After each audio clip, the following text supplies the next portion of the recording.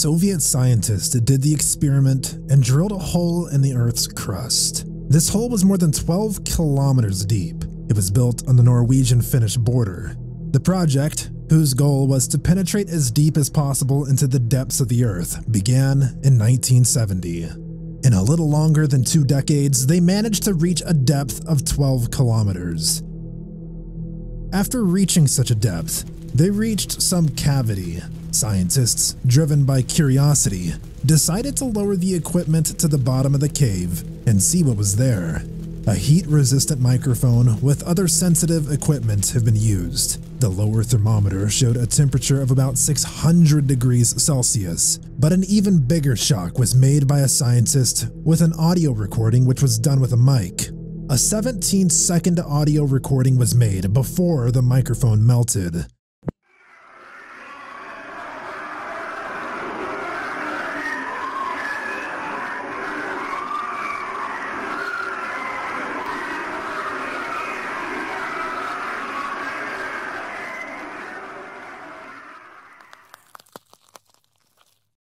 It was a sound of a terrible scream, as if from hell itself.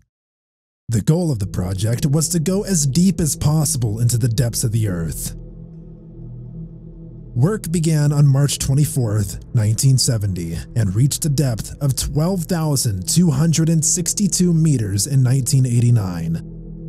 But after the mysterious discoveries, it was hastily terminated and classified.